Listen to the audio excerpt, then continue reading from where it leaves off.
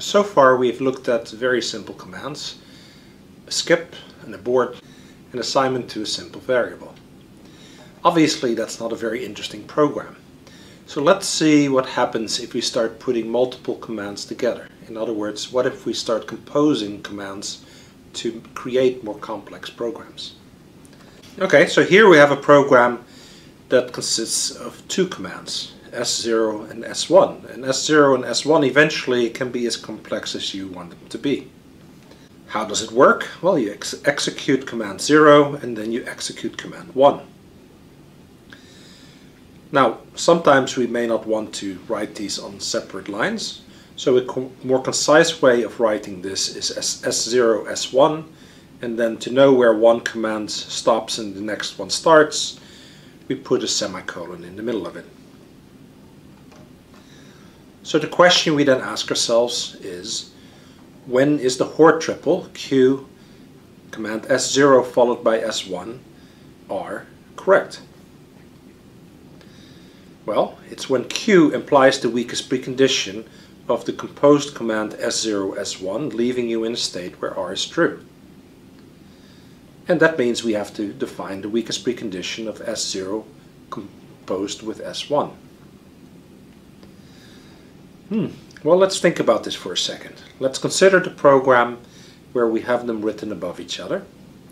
What do we know?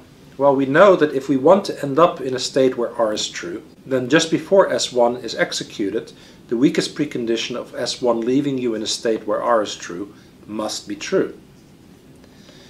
S0 has to leave you in a state where that weakest precondition is true. So what does that mean? Well, that means that before S0 is executed, the weakest precondition of S0, leaving you in a state where the weakest precondition of S1 is leaving you in a state where R must be true. So, whenever you say must be true, that means that that is the weakest predicate that describes a state that you must be in. And what that means is that we can take that to be the weakest precondition of the composed command S0, S1 if you want to finish in a finite amount of time in a state where R is true. So that's the definition. Now we can obviously generalize this. We can compose three commands, and what that means is that the first two commands must leave you in a state where the weakest precondition for the third command holds, and then you can peel that off and you find that it's the weakest precondition of S0 leaving you in a state where the weakest precondition of S1 leaving you in a state where the weakest precondition of S2 leaves you in a state where R is true. Or you can peel it in the opposite direction. And obviously you can generalize this to the composition of n commands. So, we've just figured out how to define the weakest precondition of a composed command. And what you're going to do for the rest of this unit is get some practice with this.